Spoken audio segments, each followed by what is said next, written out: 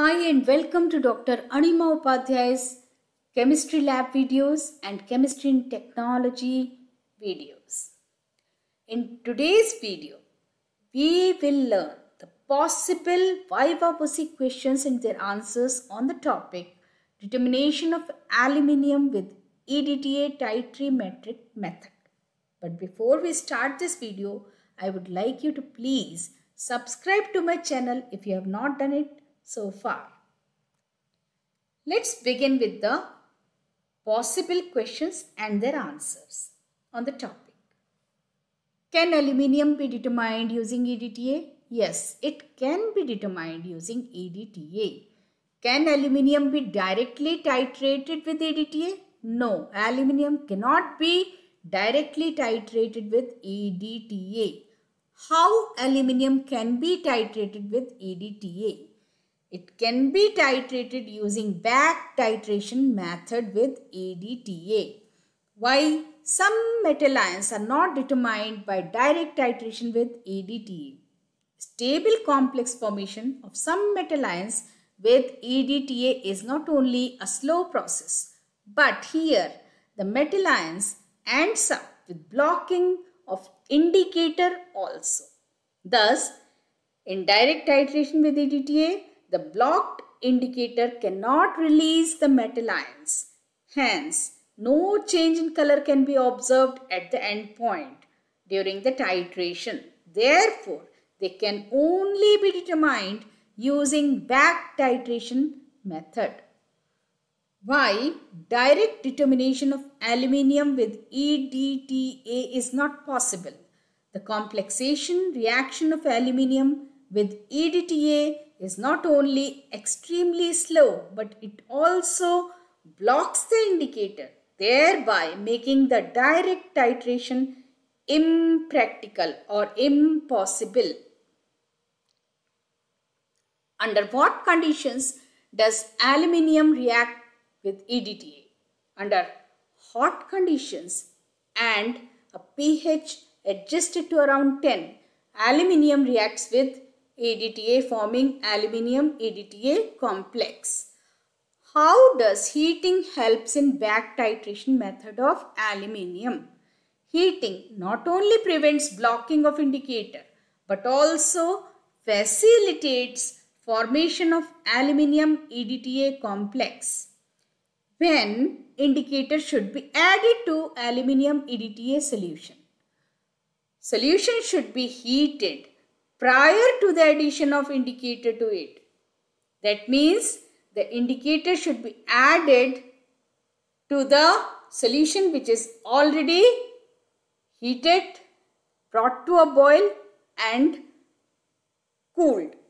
What is the name of the indicator employed and how is it abbreviated? Areochrome black tea is used as the indicator and it is abbreviated as EBT. What is the color of the solution when indicator is added to it and why? The color of the solution is blue. Blue color is the color of the free indicator. What metal ions are used for unchelated EDTA in the aluminium EDTA Back Titration method? Generally, standard solution of zinc or magnesium ions are used. Explain the principle of the aluminium EDTA Back Titration method.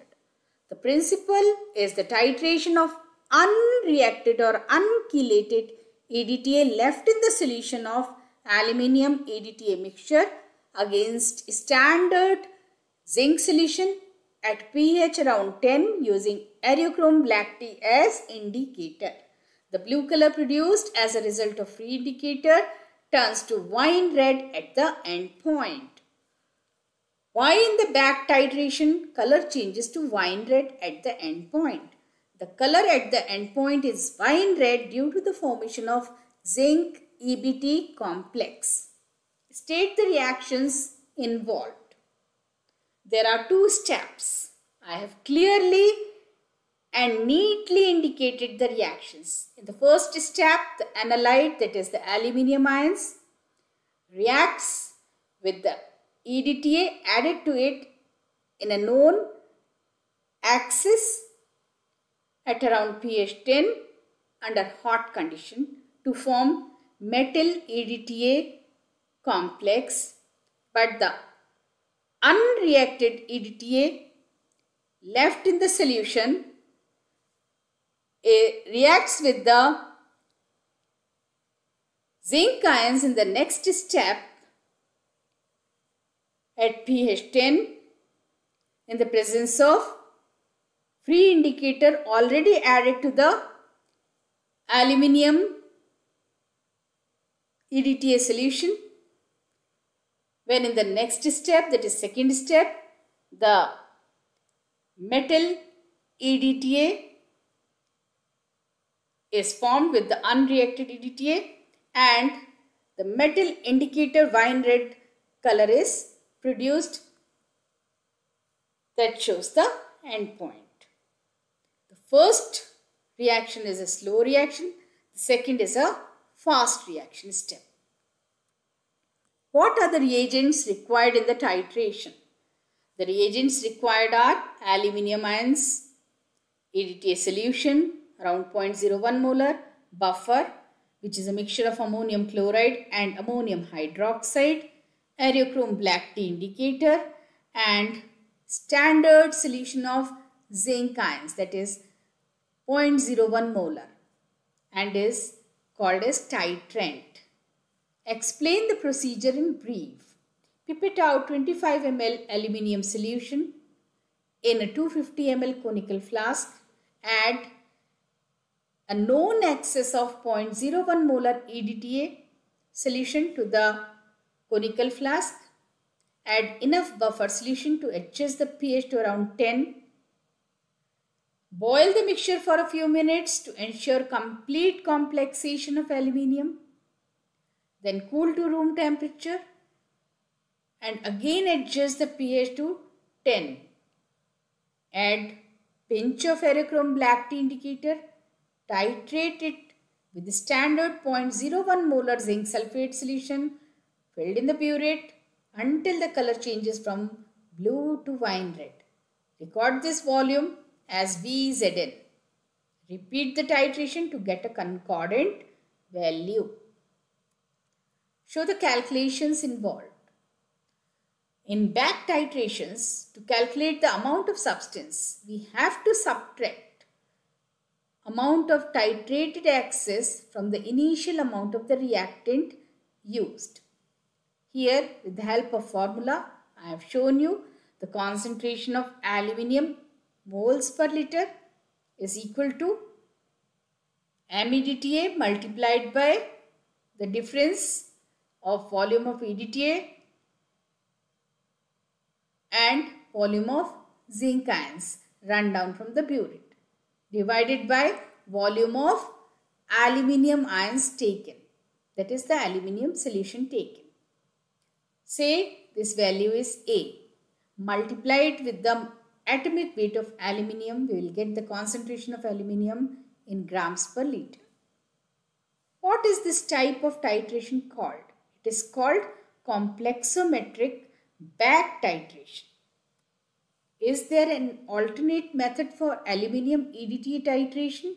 Yes, the alternate method is also based on back titration of unreacted EDTA in aluminium EDTA mixture using redox indicator in ferrocyanide mixture and adjusting the pH with acetate buffer.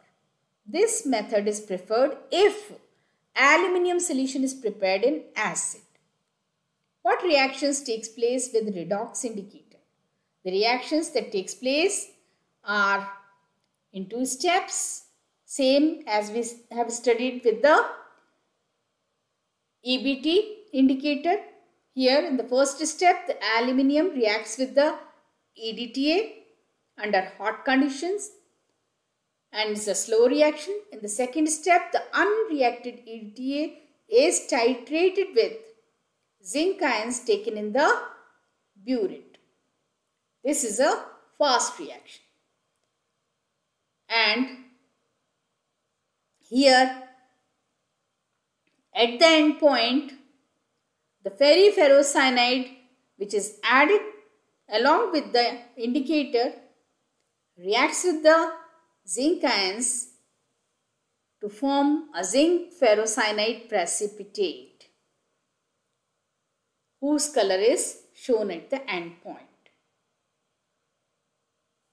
What are the drawbacks of redox titration method? The acetate buffer used during the determination shows pH 5.5, which is not as effective as it should be if it is around 4.75. Therefore, the acid of the aluminium solution has to be neutralized with ammonia before adding acetate buffer to it. What are the reagents used with redox indicator method? The reagents used are 0.05 molar EDTA solution, 0.05 molar zinc solution, acetate buffer to adjust the pH to around 4, ferricyanide and ferrocyanide solution mixed with 0.5% solution of 3,3-dimethyl naphthalene in ammonia as indicator. So what is the indicator used in the redox method? It is 3,3-dimethyl naphthalene in ammonia. Explain the procedure in brief of the aluminium EDTA method with redox indicator. Take aluminium solution in a flask around 40 to 50 milligrams. Aluminium, dilute it to 100 ml. Add exactly 50 ml of 0.05 molar EDTA solution. If the solution is acidic, add ammonia to bring the pH to around 3 to 4. Add 20 ml of acetate buffer. Boil it and keep it boiling for 2 to 3 minutes. Wait till it cools down. Add 0.5 ml of ferrocyanide solution along with 3 to 4 drops 0.5% 3,3-dimethyl naphthalene solution as indicator. Titrate with zinc solution till the color changes to pink. Titrate slowly and stir vigorously, that is, shake the flask vigorously, especially close to the end point. Which is a better method for determination of aluminium with EDTA and why? The first method with EBT indicator is better than the second redox indicator method, as less reagents are required for titration in the first method. Name any other metal ion that can be determined using EDTA back titration method. Nickel ions are also determined with EDTA back titration method. What is the full form of EDTA? The full form of EDTA is ethylene diamine tetraacetic acid. Write the structure of EDTA. So I have shown you the structure of EDTA. Learn it and by heart it. I have taken many questions, more than 25 questions, so that you can prepare well for your exam. All the best. Thanks for watching this video till end. Please like and share the video. Don't forget to subscribe to my channel, Dr. Anima Upadhyay. Take care of yourself. Bye.